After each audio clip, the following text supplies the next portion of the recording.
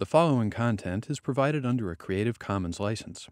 Your support will help MIT OpenCourseWare continue to offer high-quality educational resources for free. To make a donation or view additional materials from hundreds of MIT courses, visit MIT OpenCourseWare at ocw.mit.edu. In this next demonstration, we're going to show how one can get a laser to oscillate at only one frequency, when normally the laser oscillates at many frequencies associated with the longitudinal modes. In this case, we're going to look at an argon laser, which is over here, and we're going to do the single frequency selection by placing an Adlon inside the cavity. Now, an Adlon is a short Fabry-Perot cavity, which we then will place inside the argon laser cavity, and we'll be able to select single frequency.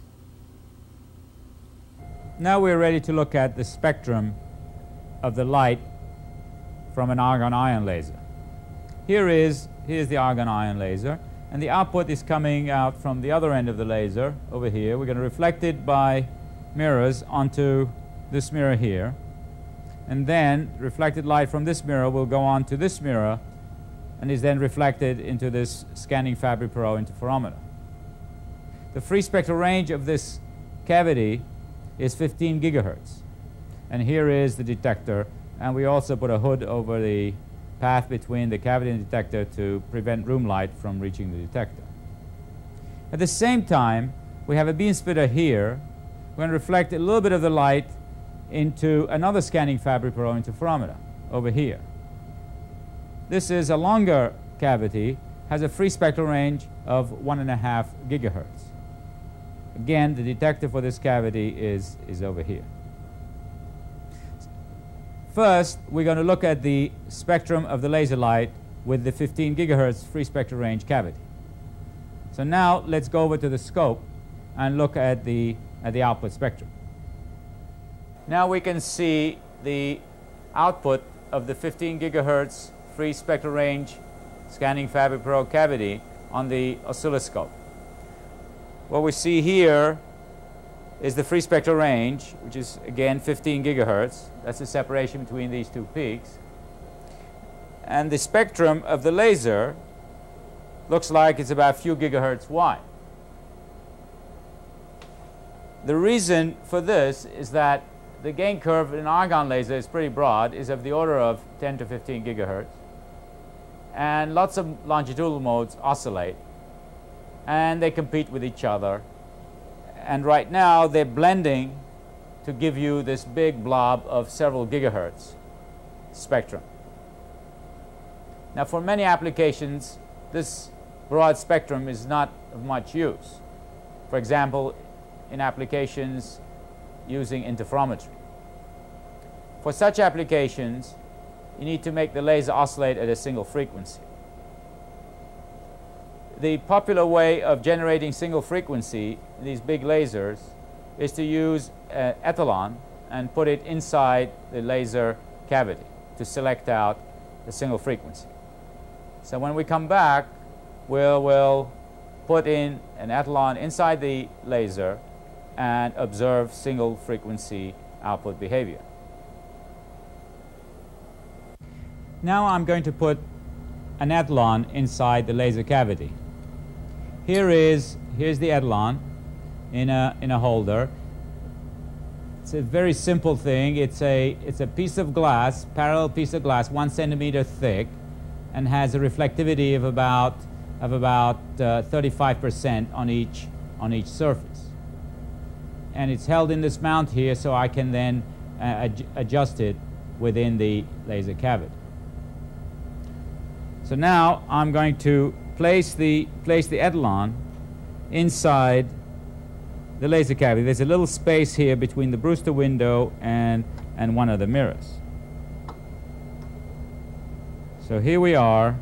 Here's the Adlon in place. And all I have to do now is adjust the alignment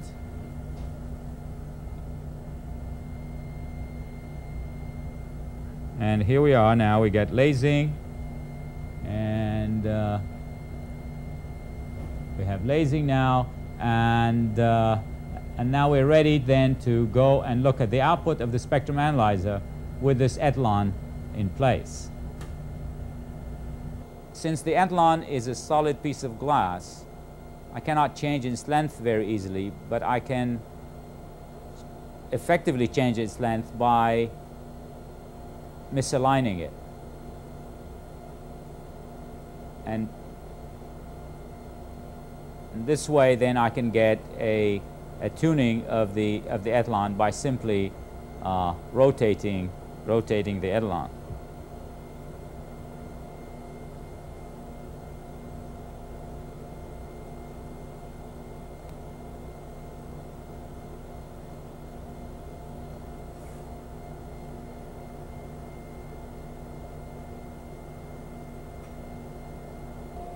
Now that we have the Adlon inside the cavity, the spectrum is single frequency. And again, the free spectral range is 15 gigahertz, but the output now is single frequency. And in fact, by adjusting the Adlon, I can tune this frequency across the gain curve of the argon laser, which is right now about few gigahertz. So let me do it again.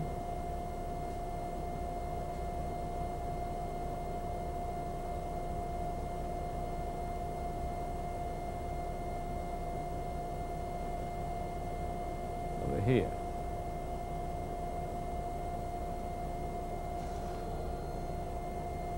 The finesse of the cavity, this 15 gigahertz cavity, is not very high. So what we'll do, we'll switch to the other cavity, the one that has a 1.5 gigahertz free spectral range, has a much higher finesse, and we'll be able to see some interesting behavior of this single frequency operation of the laser. On the scope now we have the output of the 1.5 gigahertz Fabry-Perot cavity. As you can see, the spacing between the modes here is 1.5 gigahertz, and the finesse is pretty high, probably of the order of 300 or so. As we can see, the output of the laser is single frequency, and now what I'm going to do, I'm going to misalign the Adlon and see what happens.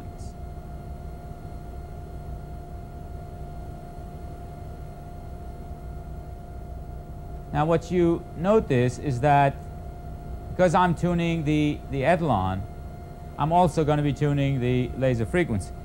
But the laser frequency is not tuning smoothly, it's tuning in jumps. So let me do it again.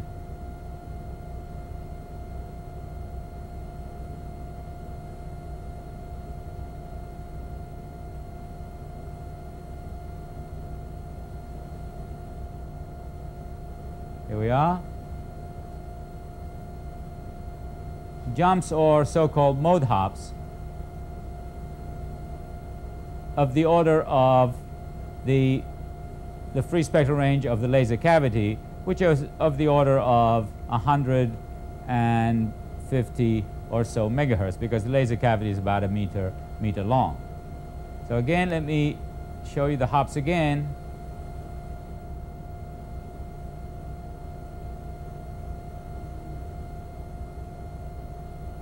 Now let me try to do it with the other knob on the Adlon.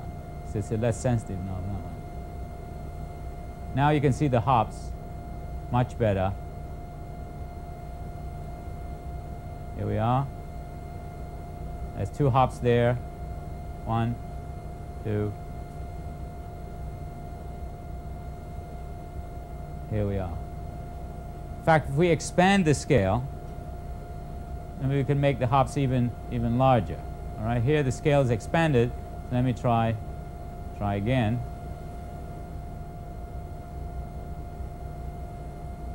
Oh, you can see the hops now much more dramatically. So again, it's about 1.5 150 megahertz or so per mode hop.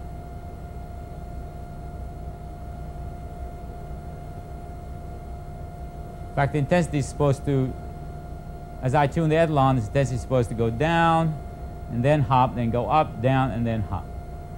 Let's do it one last time. One hop, another hop, another hop, and so on. So when we use the Adlon inside the cavity, then we should be expecting these mode hops when the Adlon gets misaligned or its length changes by a small amount.